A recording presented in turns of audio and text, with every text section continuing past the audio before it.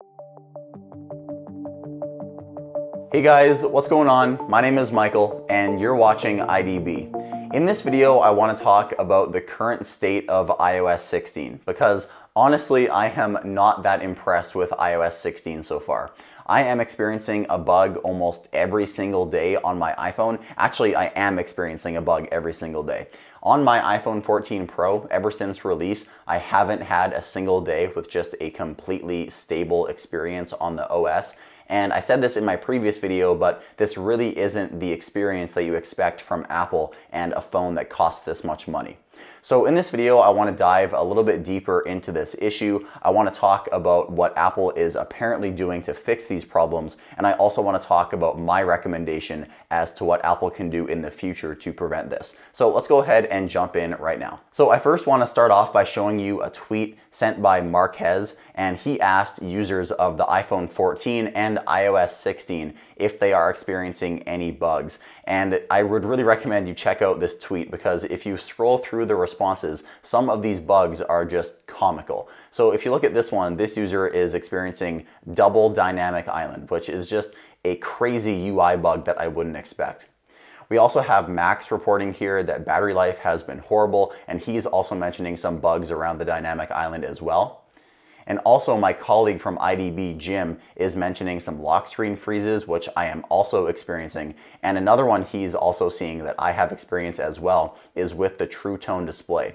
So sometimes when I unlock my phone and I have True Tone enabled, it takes about 2 to 3 seconds for the True Tone to turn on. So it's really jarring when the iPhone's display goes from a blue color to more of an orange color, and it kind of snaps into the True Tone. That feature is meant to be enabled all the time. It's not meant to just turn on when you unlock your phone. So all of these bugs are really frustrating, and I'm glad that it's not just me, because if you scroll through all of these responses, again, like I said, there are tons of responses of people saying that iOS 16 is not stable. So I really think that Apple needs to focus on stability more in the future because, in my opinion, this is just unacceptable. And Apple is apparently getting ready for iOS 16.0.3 with even more bug fixes following the iPhone 14 launch. But I have a feeling that this is just going to be like iOS 16.0.2 all over again, because a whole bunch of issues were reported with iOS 16 and the iPhone 14 Pro, and then Apple went out and rushed the update for 16.0.2, and that release still has a ton of bugs. So I'm really hoping that Apple can take their time with 16.0.3, and even better, I hope they can take my next recommendation and focus on iOS 16.2 and release literally no features and just focus on bug fixes. I remember way back in the day when Apple announced iOS 12, at the very start of the announcement, they mentioned how they were doubling down on performance. And I would really like to see a similar thing this year with iOS 16.2.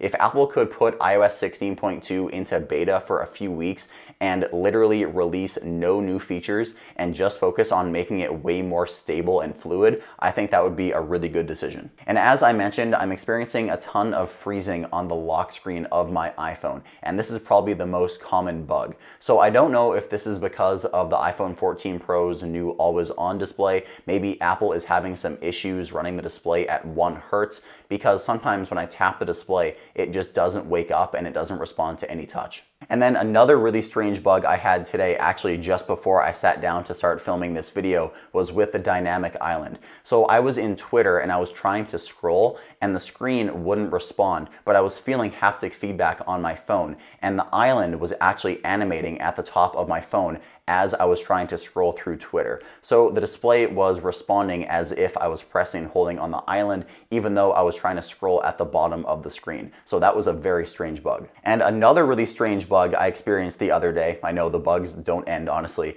is my iPhone got hot randomly, like really, really hot. So it was sitting on my night table and it wasn't doing anything. It was at room temperature. It wasn't charging. It was just sitting locked with the always on display turned on my night table. And I picked up my phone and the area right underneath the camera was really hot. And that's actually where the CPU lives on the iPhone. So for some unknown reason, the CPU was getting ramped up to a really high clock speed, even though the iPhone was just sitting on my table. So I have no idea why the chip in my iPhone got burning hot, even though it was doing literally literally nothing, that is a very strange bug. And the last bug I want to mention, I promise this is the last one I'm going to talk about, is these two toggles at the bottom of your lock screen. Sometimes when I unlock my phone or just tap the always on display to turn on my lock screen, these toggles will take 2 to 3 seconds to turn on. And this can be really frustrating if I want to quickly access my flashlight or my camera. So hopefully that can be fixed as well in a future software update. So as it stands right now, I still think that iOS 16.1 beta is more stable than iOS 16.0.2. As you've seen throughout this video, 16.1 is still full of bugs. However, I did experience a ton more app crashing on 16.0.2, and luckily I haven't experienced as much of that on 16.1. So as I said, bugs are still present in 16.1, but if you are having issues with app crashing, 16.1 is a bit better for that. In my previous video about iOS 16.1, I touched on all the new features, and hands down the biggest one is the new wallpaper UI inside of settings. So now you can scroll through all of your set wallpapers. You can actually see that was a bug there. It took so long to load all my wallpapers. But here in 16.1, you can now view all of your wallpapers right within settings, and you can add a new wallpaper down here, and you can also set a new wallpaper right here from inside of settings. So if you missed that video on 16.1, I'll have it linked up here in the top right corner, but I do have 2 other changes that I noticed in 16.1 that I didn't mention in that video.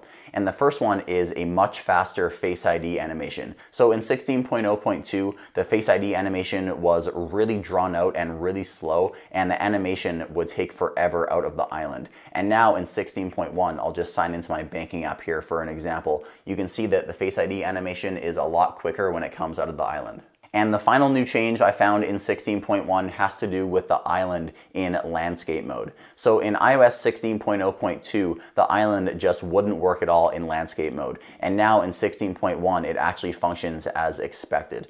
So when I go from ring to silent, as you can see, it actually works now in landscape mode, and it also works for other things such as music playing and when you start charging your iPhone. To finish off this video, I want to do the same thing that Marquez did, and I want you to comment down below and tell me how your experience has been with iOS 16. Let me know any bugs that you have encountered, and also tell me if you're running iOS 16.0.2 or iOS 16.1 beta. Definitely leave your comments down below. I love to hear what you guys have to say. So that's going to do it for this video. I'm going to take my iPhone and go experience even more bugs. If you guys enjoyed this video, please drop a like on it. My name is Michael with IDB, and I'll see you next time.